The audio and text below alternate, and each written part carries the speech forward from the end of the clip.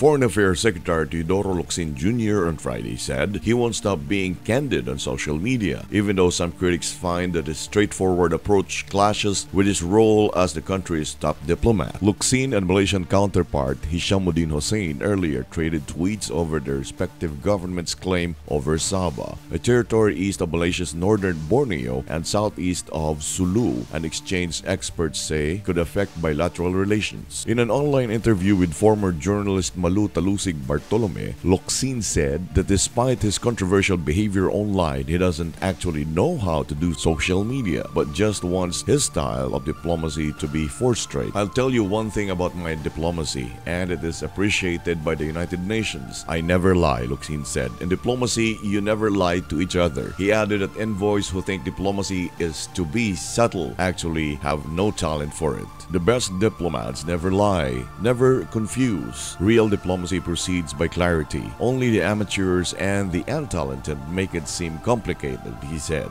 The outspoken government official has earned notoriety for using condescending, sometimes vulgar language on Twitter. Locsin once called Catholic Bishops' Conference of the Philippines President Davao Archbishop Romulo Valles a moron after the latter called for prayers for Vice President Leni Robredo. Robredo was also referred to by Locsin as boba or idiot after she questioned the Department of Foreign Affairs' decision to cancel all diplomatic passports for former government officials.